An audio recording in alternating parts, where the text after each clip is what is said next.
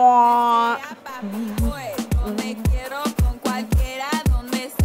not sure if I'm doing the salsa, but I do know I'm eating salsa. Hey friends, what's up? It's MAZIE with Barbecue by MAZIE. If you're new here, you're in for a little spicy video. And if you're coming back, thanks for being here. Sure to appreciate you. Don't forget to subscribe. Love when you do that. Like the video, share it, comment. It just does something to me in here and I just love it so much. Well, as I mentioned, today we're smoking some salsa. And let me tell you why this video is a little different than the salsa video I did in the past. We need to have a little talk about the salsa. I love smoked salsa, don't get me wrong. But there was just something I didn't love about it.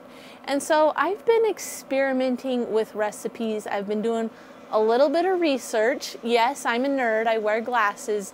And I've crafted what for me is the perfect smoked salsa. I haven't seen anybody do it this way, and I'm not sure if that's a good thing or a bad thing. So please don't tease me. And if you have seen someone do it this way, let me know, because that means we're instant pals. So here's my beef with salsa. Well, with the regular smoked salsa recipes you see, is it uses whole tomatoes. And I don't know if it's just my picky 12-year-old coming out in me. I didn't like it. Don't like the texture. There was just, I had to blend it too much to get it to the consistency that I wanted. I like a nice, what we would call maybe a restaurant style salsa, a little more blended. I can put it on eggs, I can put it on burritos, I can put it on some chips. I just want a more versatile, less chunky salsa. So that's what I'm gonna show you in the video today, and I'm gonna show you what I've found that achieves that exact type of salsa. All right, so what you're gonna need to get this salsa started is a foil pan. You're going to see why this is imperative. You have to have a foil pan. Now, let's talk jalapenos. That's right, jalapenos, where you're gonna get your spiciness from. I'm going to leave the basic recipe down in the description, but just note, I have 2 jalapenos that are going to be in the recipe. For me, it's too mild. I'm a spicy kind of gal. I like to crank up the heat. So I am using 3 jalapenos. I'm leaving the seeds and the vein, is that what we call it? I was gonna say seeds and stems, but that doesn't sound right. The seeds and the veins in one of them, because that's where a lot of the heat's gonna come from. So mess around with the salsas to achieve the correct spiciness for your cute little taste buds. And then we've also got half an onion. You can do more or less onion. Not gonna get mad at you. And then we have got 3 garlic cloves. I just cut those in half just to, in my head, they're achieving a little more smokiness. All right, we're gonna put those all in our foil pan. I am going to season mine with the Pit Boss smoky salt cracked pepper. Love it, it's my go-to general seasoning, but I would suggest adding a little salt and pepper at this step. Now here's where things get a little different. I'm not using whole tomatoes. I am using a can of petite diced tomatoes. Hear me out. Here is why. Let me explain myself before you click out of this video. Don't you dare click away. I can tell you want to, don't. Here's why we're using the diced tomatoes. When you take them to the blender, they're already smaller. And so this is going to allow you to get more of the consistency that you desire. The other thing you can mess with and play with is how runny you want your salsa using the can of tomatoes. I leave all the juice in my tomatoes. See, you're gonna see I dump the whole can in. I don't drain any of the juice.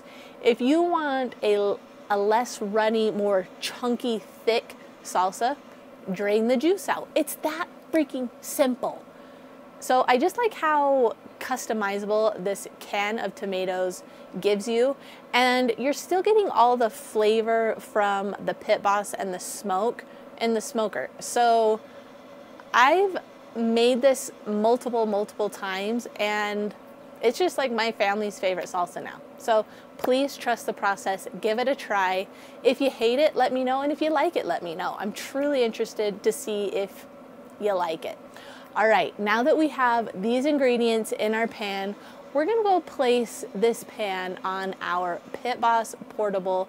We've got it preheated to 225 degrees for this cook, and I have got a charcoal blend pellet in the hopper. I just love the flavor that the charcoal gives to the salsa. All right, now that our salsa is on the smoker, all we're gonna do is leave it there for 2 hours. Just do me a favor and stick around, because I'm all jacked up on this salsa recipe, and I really hope you guys love it too. All right, 2 hours, see you back out here. I'm getting a Diet Coke. I don't care what you do, just have a good day.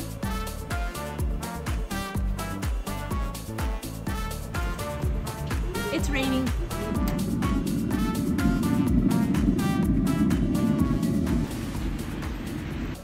All right, first things first, we're gonna put in our onions, jalapenos, and garlic, cilantro, and all of our seasonings into the blender first. So we've got our honey, lime juice, salt, cumin, our chicken bouillon, and then we're going to put in the tomatoes last. The reason, if the tomatoes go in first, they get too blended up too quickly, and then for me the consistency gets just a little too liquidy. So by layering it in this way, we're gonna get our thicker things blended first, then the tomatoes will incorporate themselves. Now, quick note, I realize the chicken bouillon is a little bit strange of an addition. It just gives it a little extra flavor. All I have on hand are the bouillon cubes. I use the Knorr brand.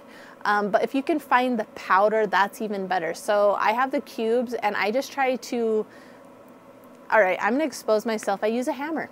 I flatten the cubes, and then I kind of crumble them up, and it blends really well in the salsa. Powder would be even better. I just didn't want to go buy a jar of powder to make a couple batches of salsa.